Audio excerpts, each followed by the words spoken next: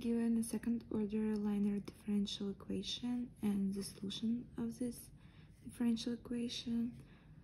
So we need to find k, and first we're gonna differentiate it. So that's the first derivative equals to negative 2k e to the power of negative 2x and minus 12 sine of 3x.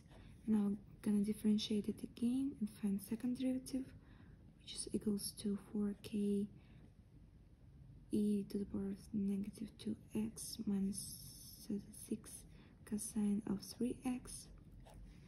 And now we're gonna substitute it in our differential equation.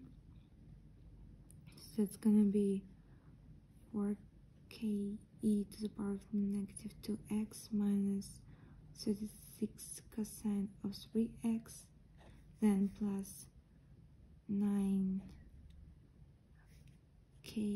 e to the power of negative 2x plus 4 cosine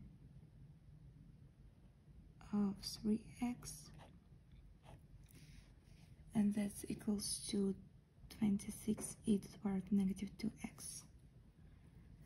Then we get 13k e to the power of 2x of negative 2x equals to 26 e to the power of negative 2x.